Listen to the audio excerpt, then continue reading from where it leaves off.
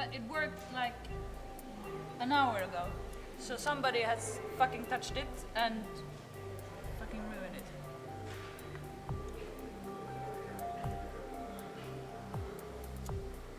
Oh, this is gonna be on. Wait, maybe one of the cables is...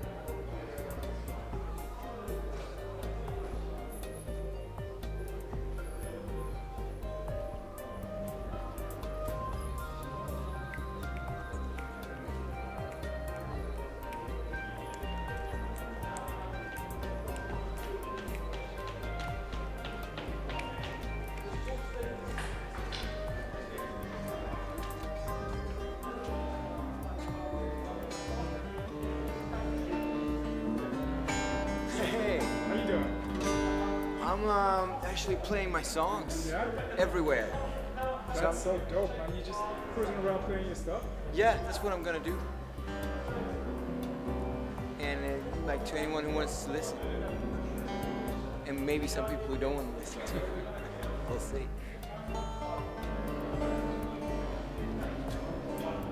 Some cool stuff around here, right? There's some cool stuff, man. Which, have you got a favorite yet?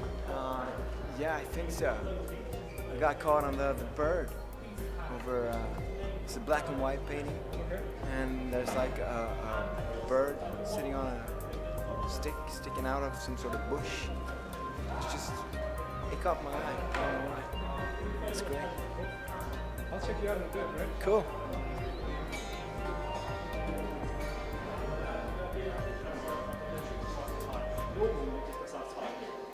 And often have these very shallow relationships with humans. And more recently, as my health has become worse, I've started to move on to issues of mortality and eternity. So I've taken the cat, which of course is an animal you associate with a lot with life, with pleasure, with sex, with so on, but all living things eventually pass away.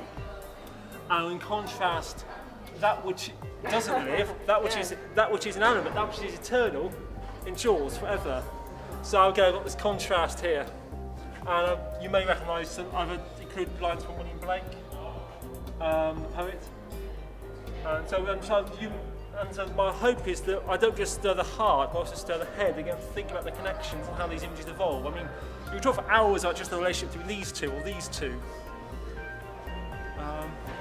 So that's what I do. Of course, this I hope resonates to all artists, because at some level we're all tricksters, we're all living on the boundary of society and trying to break the social rules to effect change. I like the one with the cats though.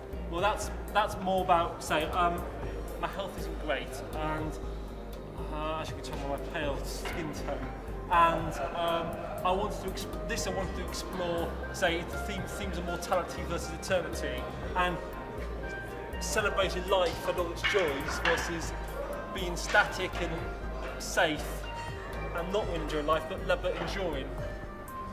You know, is it better to save a life and burn out, or is it better to retire to a safe stone cave and endure? So what do you think? What do I think? Yeah, what's the better? Well, I don't have a choice. I'm going to be dead in a year anyway. Brain cancer. And I'll go blind and stop being able to do all this before then. So.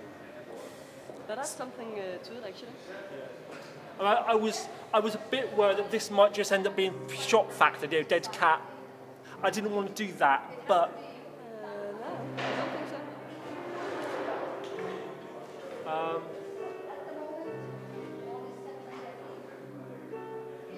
I like the way it's staring. It's kind of judgmental. yeah. Well, as Blake put it, tiger, tiger, burning bright. Yeah. It's not a very friendly cat. No, right. It's